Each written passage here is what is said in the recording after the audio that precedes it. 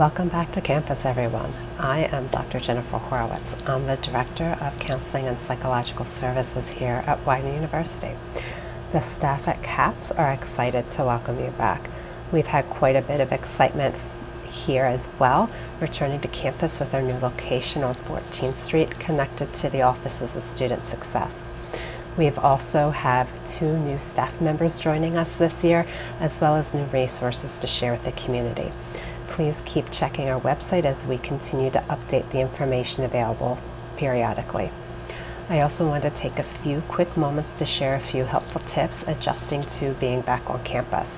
The start of the academic year always brings a flurry of anticipation and change. It can feel new and exciting and perhaps even overwhelming at times.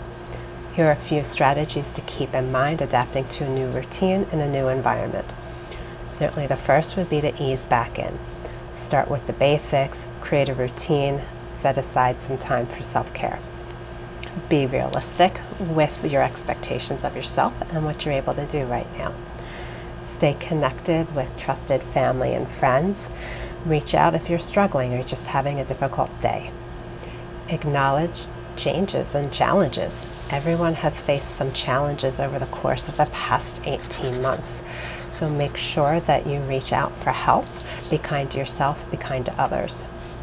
Know that some anxiety is normal as you adapt to all of these changes coming at you at once. And then also know when to reach out for additional support. When it feels like you're struggling to be able to get up and go to class, or you just don't feel like eating, or you just don't feel like hanging out with your friends, reach out to people on this campus who are able to help support you and connect you with resources that would be helpful. I wish everyone a great fall semester and the best of success here at Widener.